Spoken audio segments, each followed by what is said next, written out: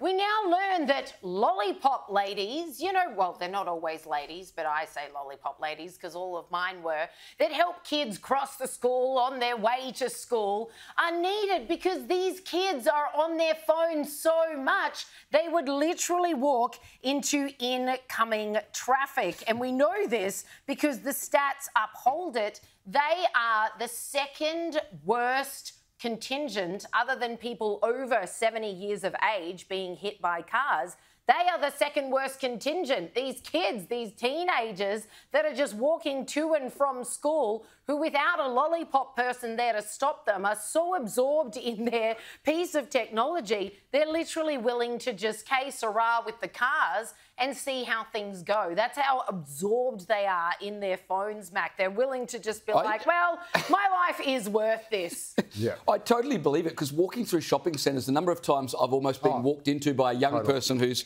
just walking like this. Or the other thing that happens, and I always laugh at myself on this, and maybe I'm getting old, I stand at an intersection and there's a lovely young teenager there and I think, well, we're standing here, I'll say hello.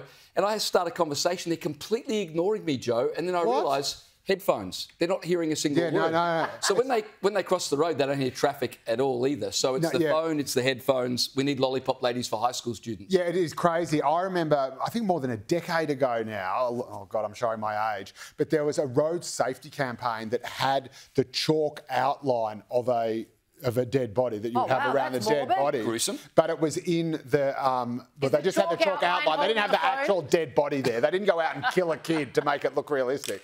But the white outline was was made up of earpods with their white cords, because they used to have cords, kids. I know that's hard to believe, but your little white earphones used to have cords that you'd plug into your iPod. Yes, that was another thing we used to have.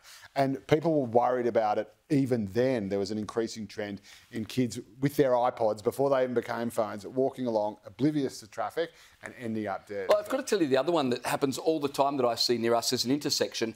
And you know how when you push the button to cross the road and the green light for the pedestrians comes on, and there's a sound that it makes, right, to indicate, OK, you can cross. Yep. But of course you can go this way or that way, and the number of people that just are on their phone, they hear the sound and they step out, and it's not that intersection that's got the green light to cross. Yeah, I've seen so many people almost get hit by cars. We've all seen that. I'm just going to do you a massive favour here, and I instantly regret it, but also with electric cars that don't make any noise. So quiet. Just imagine that. And they're already, for some, they're already putting in artificial sounds, so they actually sound like a car, so that people can hear them coming. Yeah, I've been driving along. I test drove an electric car. It was a hydrogen-powered car, and I was like right up behind. You could go right up behind, literally a foot away from people, and they wouldn't know you were there. And then, granted, I was on the footpath, but still, it was pretty.